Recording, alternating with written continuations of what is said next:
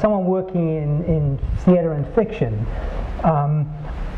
my relationship to Heschel allowed me to recapture my grandfather.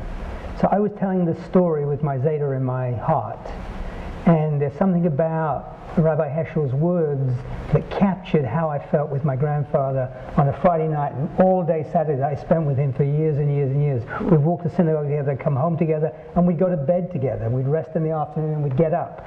And whenever I read Heschel, I'm with my grandfather, who managed to make everybody in a very anti-Semitic community that I grew up in love him. And so it's a double story for me. The tree?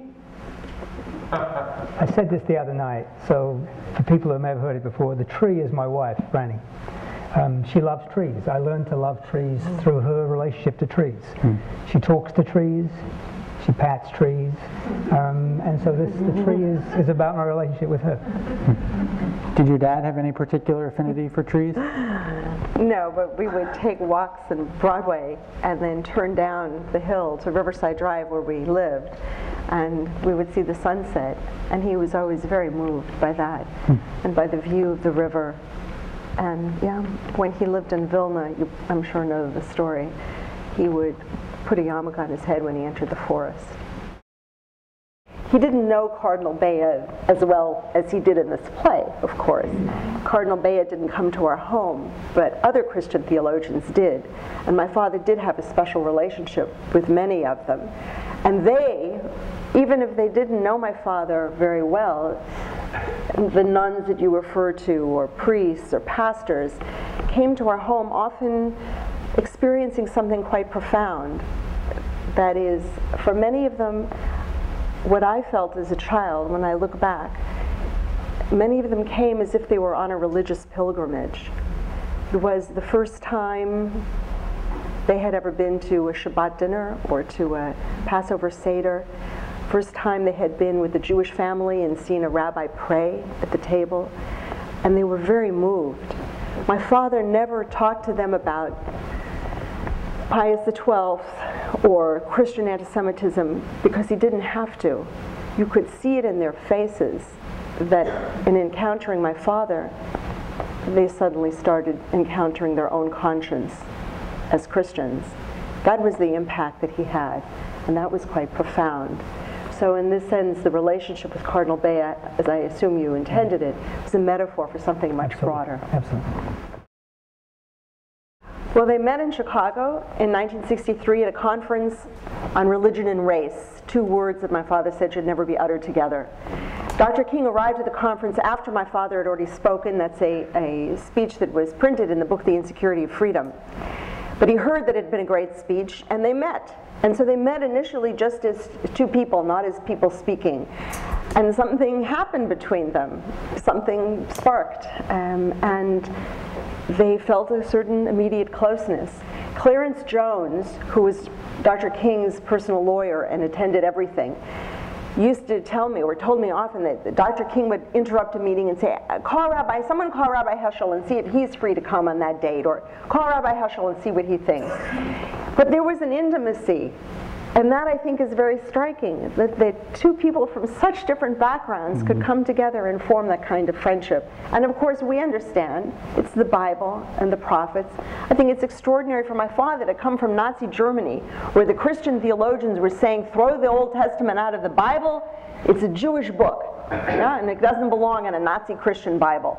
And Jesus wasn't Jewish, he was an Aryan, etc. And he comes to this country, and here's Dr. King making the Exodus the central motif of the civil rights movement. You know, I've read a lot about the relationship, but for me that picture on the Selma Bridge is searing. A lot of it, I think a lot of it is transferential. I mean, the fact that there's a Jewish rabbi there on that bridge is very important to me. And because it's someone whose interior life I know a little bit about from the writing, makes me feel like I'm there.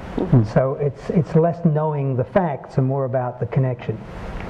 And the message of that image and how important it is to you today, is it particularly important today, this moment in history? Is it less important than it was, more important than it was? How significant do you think it is now? I think it's painfully important today. It's painfully important. that there should be the enormous gap between religiously conscious Jews and American blacks at this point, I think, is just agonizing, and that Jewish, I mean, I have to be very careful about this because the majority, a disproportionate number of progressive activists in America are still Jewish and are very significant to any kind of conscience this country has. On the other side of that, it's tragic to see Jewish self-interest and self-protection act to sever that long-term historical connection. There are, of course, those who say after the Shoah, after the Holocaust, it should never happen again to Jews. And my father said it should never happen again to the world, to anybody. And you know, he used to talk about Hiroshima and Auschwitz. He put the two together in sentences, which is also rather striking, looking back.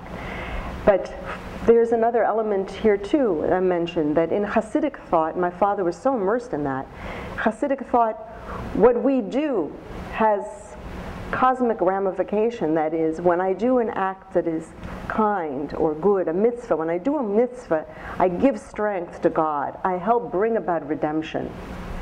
Now in Hasidic thought, the mitzvahs that they're talking about have to do with things like making kiddush, certain prayers, and before I say the prayer, I say, may I do this with the intention, with the kavanah that I should bring about a redemption of the Kadosh Baruch Hu and the Shekhinah, a redemption through that mitzvah. My father broadened it and said, also the mitzvahs that you do between one person to another, that is social responsibility for other human beings, that too gives strength to God.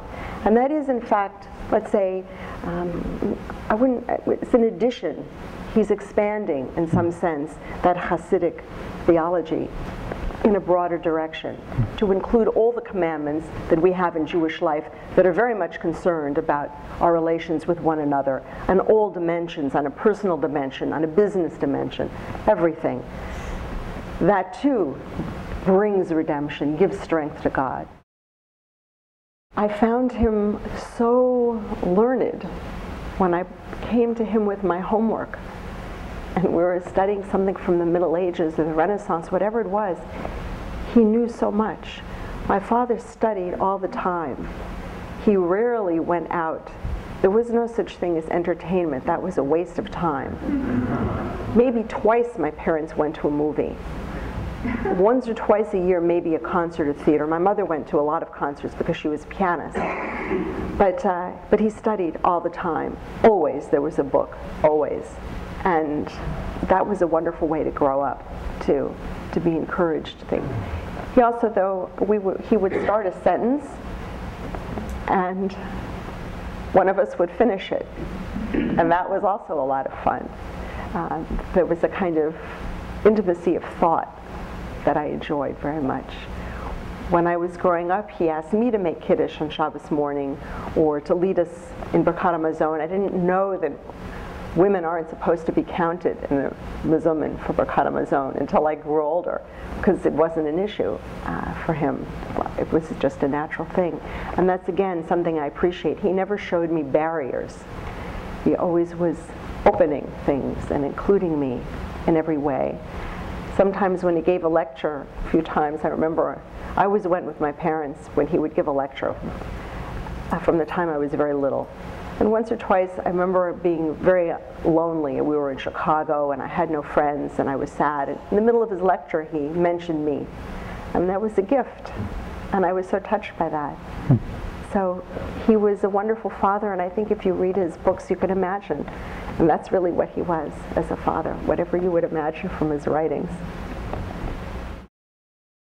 During the process of the Second Vatican Council's formulation of Nostra Aetate, that had to do with the Church's relationship with the Jews, there were several different drafts that were developed before the final document was produced.